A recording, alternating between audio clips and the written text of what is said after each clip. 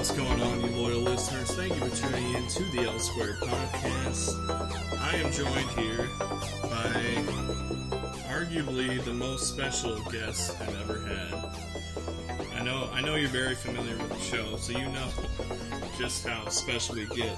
Sitting here is the co-director of Rodents of Unusual Size, Quinn Costello. Thanks for being on the show. Thanks for having me. Yeah. I keep wanting to say Rodents of Unusual Sizes. Do you run into that? I guess it's been just fixed as Rodents of Unusual Size because of that. I don't know, we've been calling it for that long. When we first started making it, we would hear, naturalists and biologists and stuff who were working on nutria problems in Louisiana were calling the animals rodents of unusual size after the Princess Bride, and so that's where it stuck from a pretty early period, and it just kind of froze in our consciousness. Yeah. Like when I saw the, I don't know if you want to call it a marquee, but South Dakota Film Festival, premiering or not premiering, but their big event was this film for last night. And it was a documentary, and my initial reaction was like, okay, great, it's going to be a documentary about a bunch of different types of rodents. Like, I was like, all right, cool. I didn't look anything into it, but I got to say this, I'm not blowing smoke here, but it's honestly one of my favorite documentaries that I've ever seen. Man. I didn't really know what to expect, but from literally right away, I was hooked. It was like, I'm nervous to be sitting here talking to you because of you don't have to be nervous. I thank you for saying that. I'm touched to hear it because it's my first film, and it's something that it meant a lot to the three of us as we made it, and it's something where when you work on a documentary for a long time, you ask yourself so many times, like, why? What am I doing? Why the hell am I down here? I've been in the swamps now for 3 years. We're broke. God. We've lost. I don't know how we're gonna get to the finish line with this thing. When is it done? And then but you keep kind of just trusting the process, right? You just trust, one foot in front of the other, and then we kind of arrived at where we arrived at just by always asking film friends of ours and fans and different people for help weighing in on how is this working? Is this does this turn in the plot kind of make sense, and all these different things, and you don't really know what the audience is going to think until it, is projected, and so it's really great to get the chance, in places like this South Dakota Film Festival, where I think that people they understand the tone of it or whatever. It really fits with the personality of the festival, absolutely, and that kind of fun, freewheeling kind of approach to films, which we really like. And part of what I've loved about the process of being out there on the road for the last 6 or 7 months or so has been seeing that there are so many film fans out there who still care about seeing movies in the theater. Yeah, for sure. So, thank you for saying that. Yeah. I appreciate it. And I'm from South Dakota, and growing up I grew up in a town of about 200, and, the culture of trapping and getting out there hunting is very much alive. And so I connect with that part, but just growing up a movie fan and always being a big fan of movies, I just thought I was born in the wrong state. It's like you just look around and I would have a couple friends I had a friend in high school, and then the co-host, we're all from the same town, but 3 people out of, it's not that many. So when I found out about the festival and reached out to them, being here, this festival has been great, and it's just cool to see South Dakota having a really cool festival like this, and you look around, you see other South Dakotans that can come and appreciate film. It's cool. It makes me proud to be. But let's give the people a little synopsis of what this documentary is about. Sure. So Rodents of Unusual Size is about these big 20-pound invasive rodents that were brought to Louisiana from Argentina for their fur. And the idea was we're going to bring them here to the United States, and they are going to be this wonderful miracle because they're going to be like this cheap alternative to mink and muskrat. And one of the fellows that brought the animals over was the guy, the grandson of the guy on the Tabasco bottle, you know, the McElhenney family, who was kind of an eccentric person. Well, and clearly, just based on that one fact. And I think it's like a very, this very American impulse, right? Where it's hubris, naivete, capitalism, all kind of coming together to be like, you know what? Who cares if they're not from here? These rats are gonna like make us a lot of money. So they brought him over, and then they were raising them on these like fur farms, and the fur it wasn't quite working out, and so they decided, you know what, we're gonna do a big favor to everybody in Louisiana. We're gonna release them into the swamps, and they'll be like the people's rat, you know. And what's the worst that could happen? And what's the worst that could happen? And it turns out that the worst that could happen is that they started to multiply and multiply and multiply. There's really no effective predator. There's nothing to regulate them. The cycle of the seasons kind of doesn't. It's so well suited to them to just kind of thrive. They mate and they multiply and breed so voraciously that like their numbers just like blew up, and they actually did become a pretty big resource for the Cajun people to live off of. Trapping and hunting and all of these things became a real big part of like the Cajun lifestyle, and so there were all these nutria rat hunters, you know, out there making a living off the fur until the 80s happened. And in the 80s there was a big animal rights movement that really stigmatized people wearing fur. People always think of the spray paint, the red paint on people's it was a really effective PR campaign. You know, and I remember seeing it in the 80s. I remember like Bob Barker and, you know, all of the kind of people who were making it championing it as their cause. And I definitely thought like, of course, who wouldn't support this, you know, as a cause. Right. But it turned out that through that, they did a really good job at completely demolishing the market for nutria fur. And so that's when their numbers went crazy. And then they got up to where there was like over 30 million nutria. And the problem with them is that they eat all of the coastal wetland plants that hold the state together.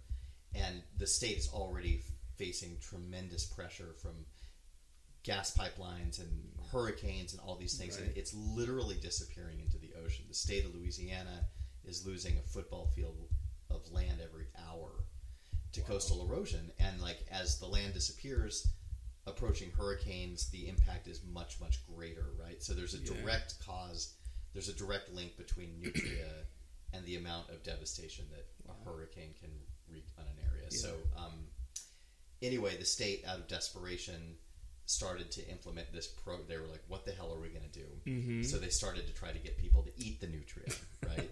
And that was just like this wonderful campaign that fell flat on its face because people were not interested in eating them.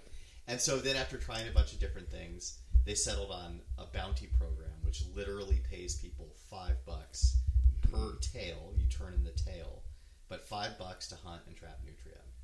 And so our film kind of picks up with the people that participate in this bounty program, and it's about the rejuvenation of the Cajun culture. It's about capturing the state at this moment in time because it really is changing so quickly, and it's such a special part of the United States that's disappearing and changing. But it's really about how much joy these people have in the face of all of this kind of destruction. It's a movie about, it just sounds so cheesy, but it is about resilience in the face of destruction, you know. And then there are a bunch of different tangents that we can talk about or not. I wasn't aware of how big of a deal it was to the culture down there. You know, you think of New Orleans and Louisiana, you think of, the food and Hurricane Katrina, basically the hurricanes. But one of the many takeaways I had was I didn't realize how big of a part of the culture Nutria really is down there. And yeah, it was just fascinating. This documentary has won already a lot of awards I saw on your festival run. Best of Festival Award, Best Documentary, Special Jury Award for Films for Our Future, Excellence in American Profiles Award, Jury Award, Best Documentary. I think it won Best Documentary here at this festival. Yeah, I did. Yeah, we were happy. How does that feel, man?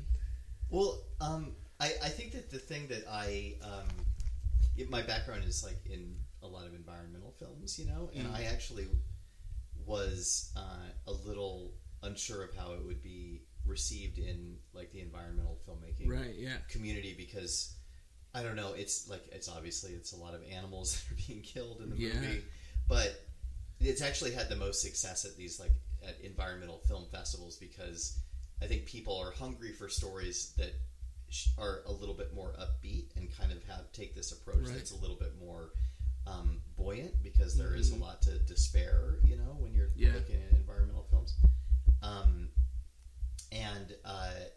But it feels great. I like it. It makes me so happy just that people are out there enjoying the film. Yeah. I'm at this point, I've talked about Nutria so much, and I've been thinking about it a long time. The thing that I at this point am really enjoying is when I go to these festivals is seeing other people's work and getting kind of inspired and thinking about another project later down the line, because these festivals are great. And once it's on TV, there are no more film festivals, and it's it's time to do a new film, and and that's 4 or 5 more years that you'll be probably living in the swamp somewhere. Oh no, not another one. But it's been we're very touched too that the film has resonated with as many folks as it has. It would have been interesting if you said, "I don't really give a shit." Oh no! I don't care that I've gotten awards. I don't know that anybody doesn't. I think it's weird when people have a lot of different expectations for their films, right? Yeah. And I think that you mean as a filmmaker? Yeah, I think that people have. I think all people who are making art and films, they want it to connect to somebody. You know what I mean? And it feels really good when it connects. Yeah. And when it but at the same time, I'm an opinionated person who watches films. I dislike a lot of films, and that doesn't mean that the process is bad. It's just there's a lot of films that don't work, for people, and so when the film doesn't resonate or doesn't that's all kind of part of just putting it out there, and you hope that more people like it than don't like it, right? But the fact that it's had the opportunity to get out into all these different festivals, that I really appreciate, because at least a lot of people get to see it. You know what I mean? You hope you can increase your odds. People I see it, hopefully. And we wanted to make a movie that a lot of different kinds of people could, access. You know what I mean? And that it would be something that would resonate outside of San Francisco or LA or whatever. And I'm from Idaho and stuff. I wanted to make a movie I could bring back to Idaho, and we could all enjoy it over there.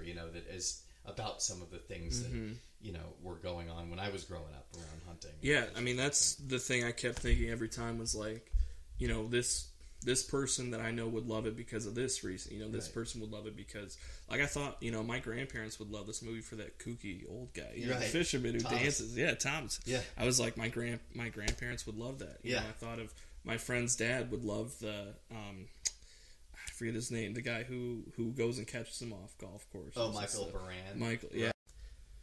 But like you said, going to these festivals and kind of getting inspired to do other things.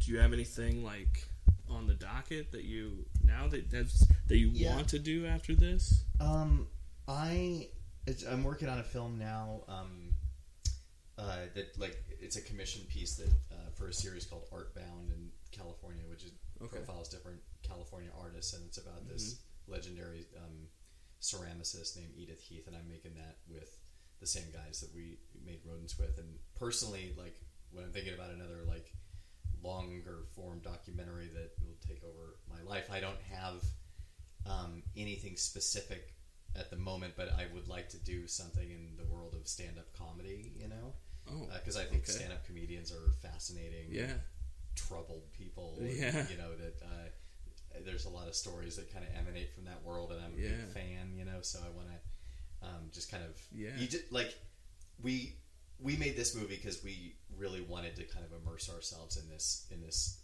strange world of like the Louisiana swamps and Cajun country, you know what I mean? And that's kind of the approach I think about when I want to work on another film. It's like there are a lot of subjects that I care a lot about, you know, but when you think about the way I want to make a film, it's like I want to like live down in it, you know what I mean? I want to like be in the community, and when you're looking at that, it needs to be a subject that you really care about.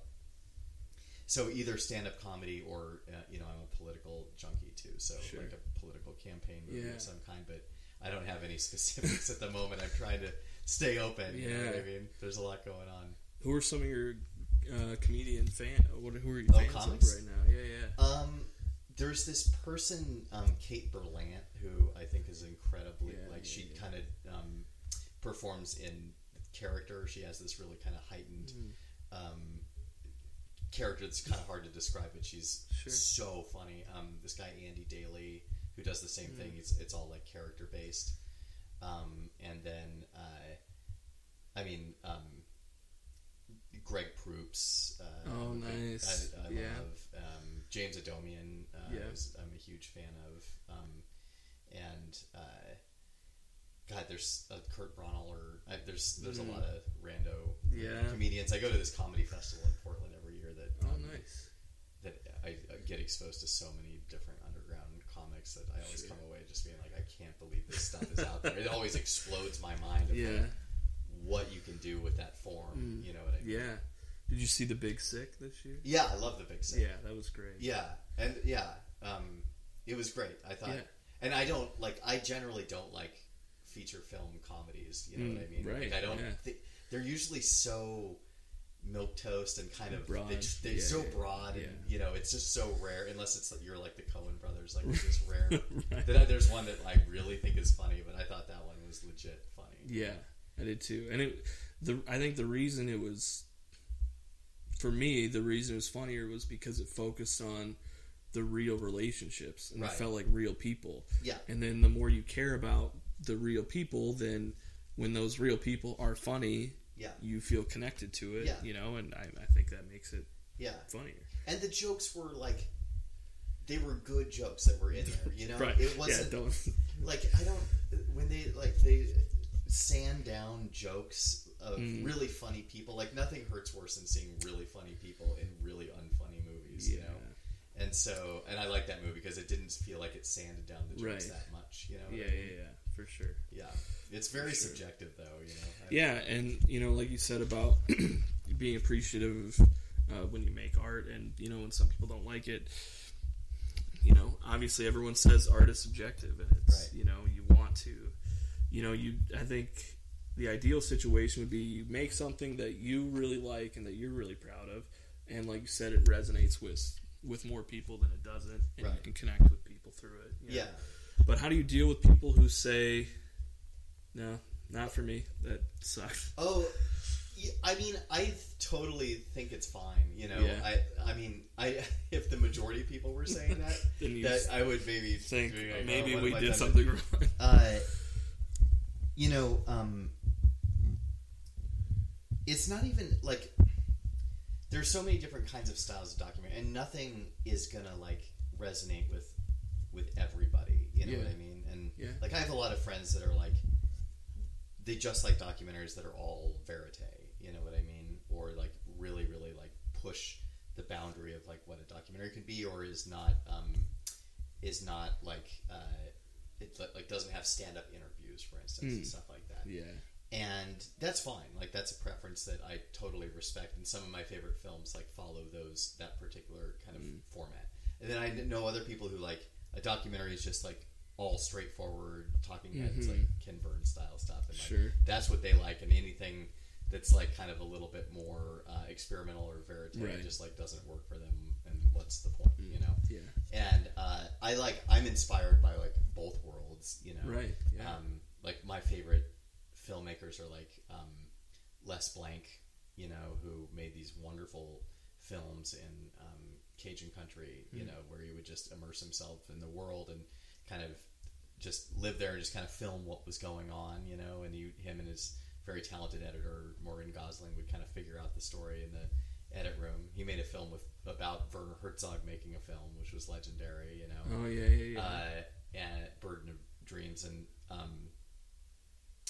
then I like guys like, have you ever heard of Adam Curtis? I haven't. He's an incredible filmmaker, but his movies are just like all interviews and then stock footage, you know, and it's like really experimental, and he ties together all these different ideas and he plays around with the stock footage, and it ends up being like these kind of psychedelic, you know, spastic kind of adventures and all these different ideas that sprawl out all over the place, and he forms a narrative based on the stock. It's not even really. It's more like he is executing on all these different kind of larger ideas. Like he made this amazing film called All Watched Over by Machines of Loving Grace, and it is like just the title, right? You're like, what the fuck? And it's 3 hours long, and the first hour is tracks the influence of like Ayn Rand on Silicon Valley and the growth of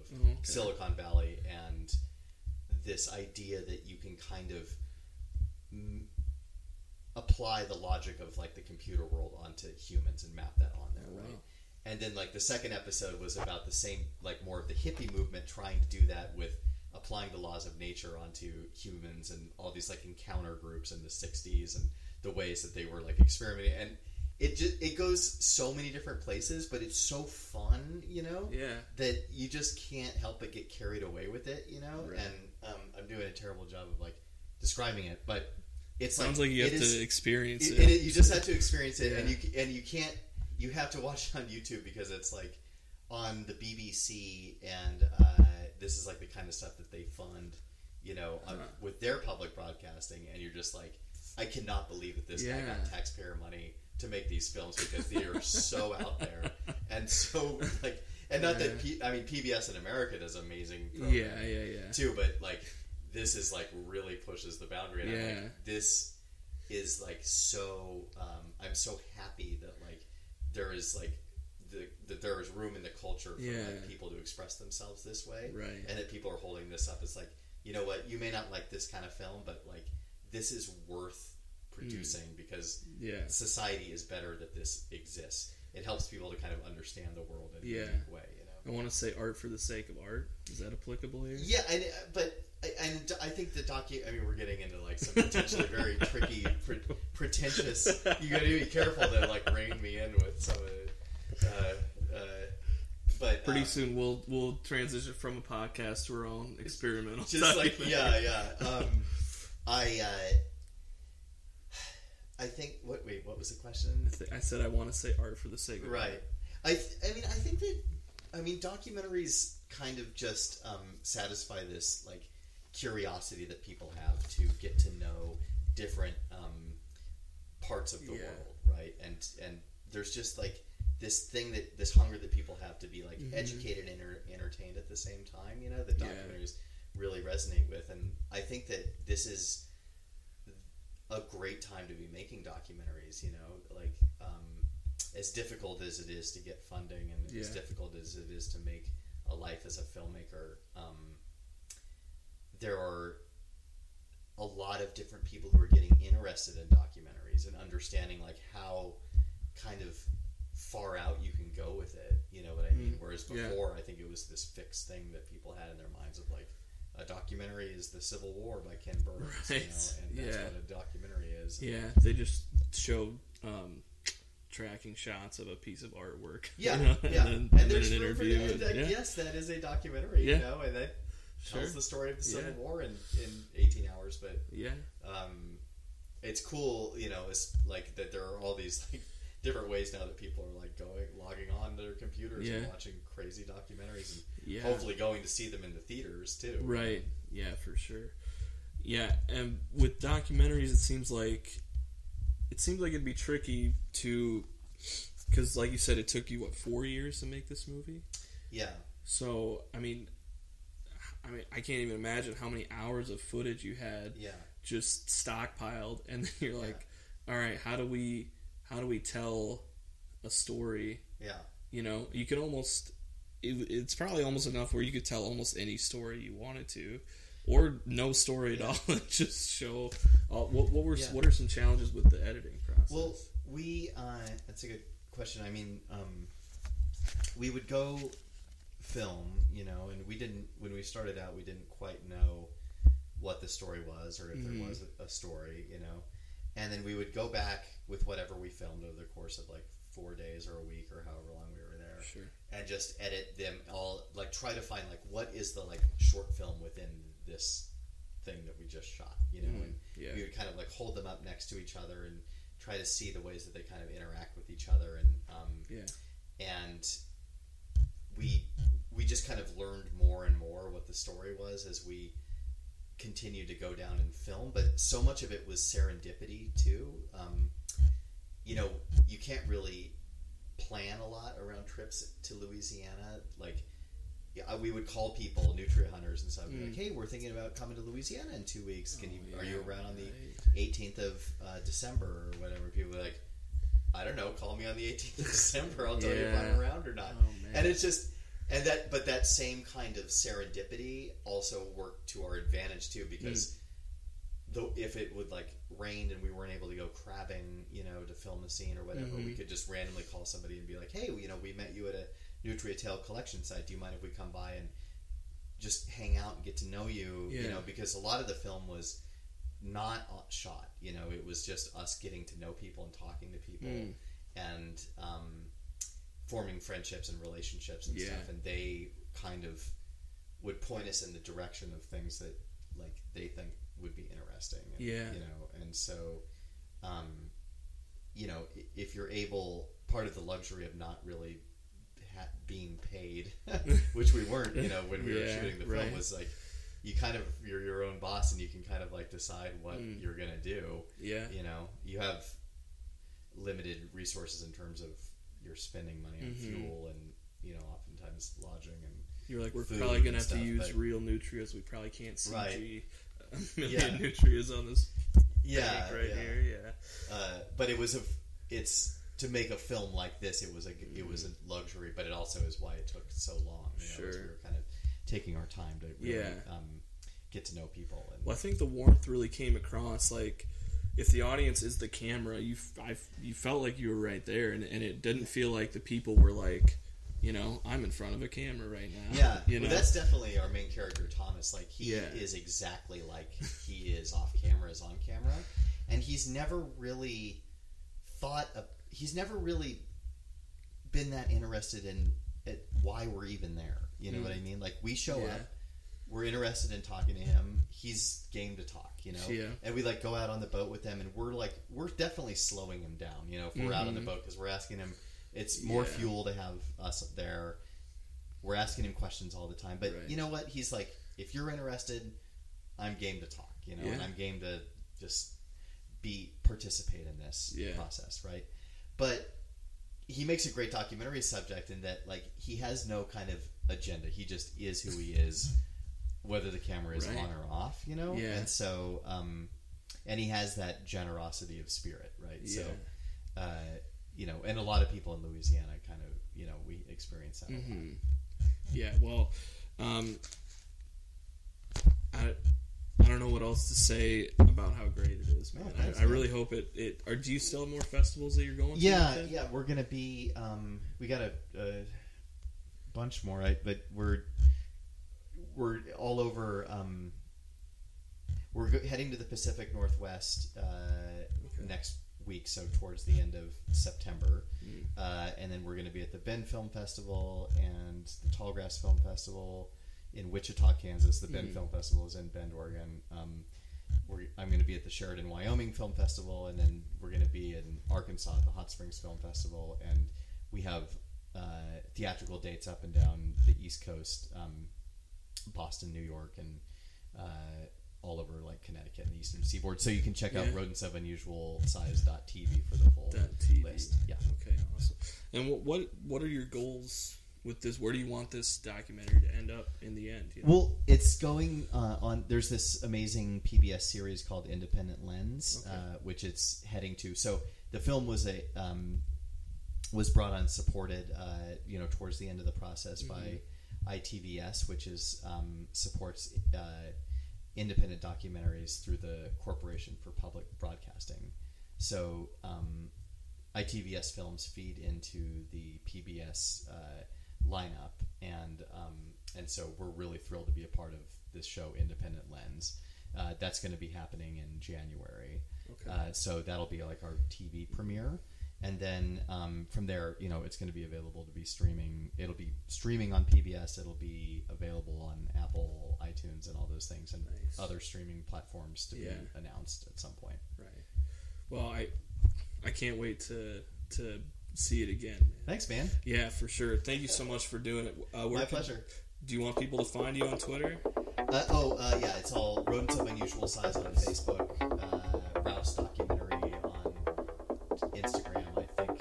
It's something like that on Twitter, too. Rodents of Unusual Size. I've never tweeted a tweet. Never? I started a Twitter account, and it was hacked almost immediately, so whoever is tweeting is Quinn Costello right now is probably in this serious dark web nonsense.